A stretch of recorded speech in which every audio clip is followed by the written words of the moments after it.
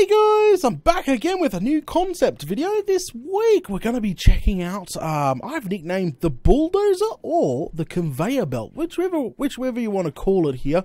Crikey. So guys, this will probably not, this won't be the only concept video I have. I've got a few other things to show off.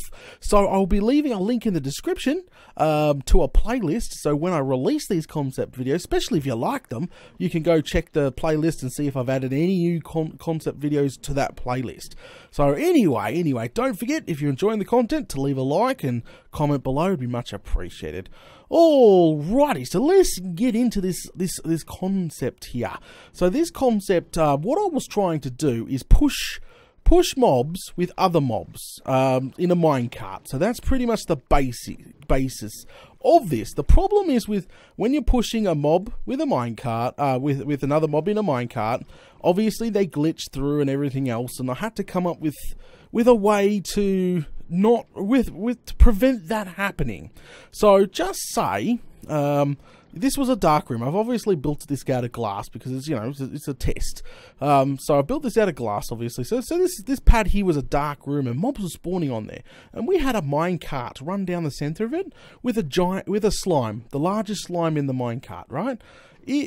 What will actually happen is the minecart's obviously going to hit a mob and turn around, because we all know that's what happens with freaking minecarts and mobs on tracks.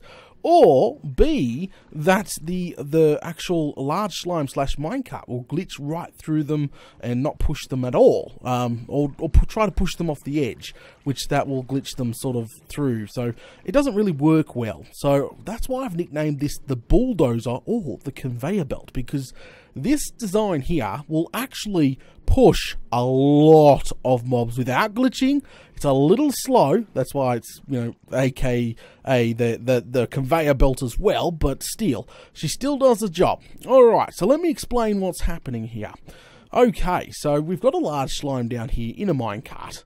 His name is Bob. I like to play with Bob. I've got a whole bloody farm based on this in my survival.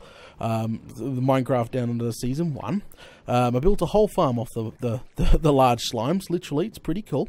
But anyway, so what's actually happening is he's in a minecart. When he travels around, goes up here, he'll end up in this water stream. And that water stream will actually push the minecart down through the water stream. And what's actually going to happen is half of Bob's head will be actually glitched through the platform here, allowing him to push stuff. But the difference is this is elevated, because as you can see, I've got fences here. And as you know, fences have sort of got this invisible half block thing going on top. Yeah, so the minecart that is actually riding on the stream rides a lot higher in the water. So that means Bob's head is a lot higher, allowing me to actually have this half slab on the top block here, which allows mobs to actually spawn. If you were to say make a mob farm out of this, it would be a little bit slow, but to just say you wanted to make a mob farm, so having it this high, it's a valid spawning spot. So anyway, let's give it a quick run through. Let him out. He can do trips, and he's just gonna, see what I mean? He's a little bit slow, but anything in his wake will be pushed down the tube, which is fantastic, and which I'll prove that now. So Bob, you do your loop. I'm gonna flood this platform, absolutely max it out with just say, if somehow magically you manage to max this dark room out with mobs out the bloody yazoo, well, guess what? There you go. Maxed out. Alright, Bulldozer, let's do this. Now, if you were to do this with a track or anything, the mobs would actually glitch through. Look at that. He is just bulldozing it all off. There you go. Check that out.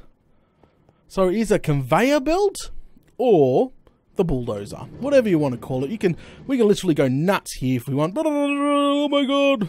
Creepers out the yazoo. They're going to explode as soon as Bob hits it there. Crikey. So, whoa, that glitched right right out the back because they're all sort of in each other. But as you can see, it works really, really, really well. So Bob is travelling very slowly on the water stream in a minecart, which is unfortunate.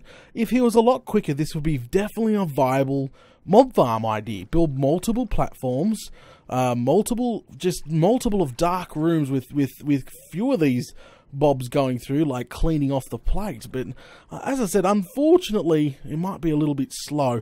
I don't know. This could also be the conveyor belt. You're trying to move mobs from A to B, and this would be how you would do it, sort of thing, without water canals, a lot of room. But she will not fail you, which is fantastic. So, as I said, this is just a concept idea. Like, I don't know what you would apply this to.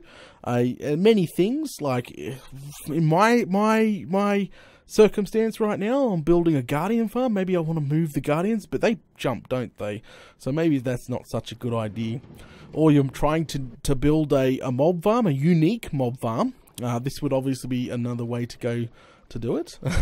Using large slimes to push off big platforms of room without glitching through is fantastic.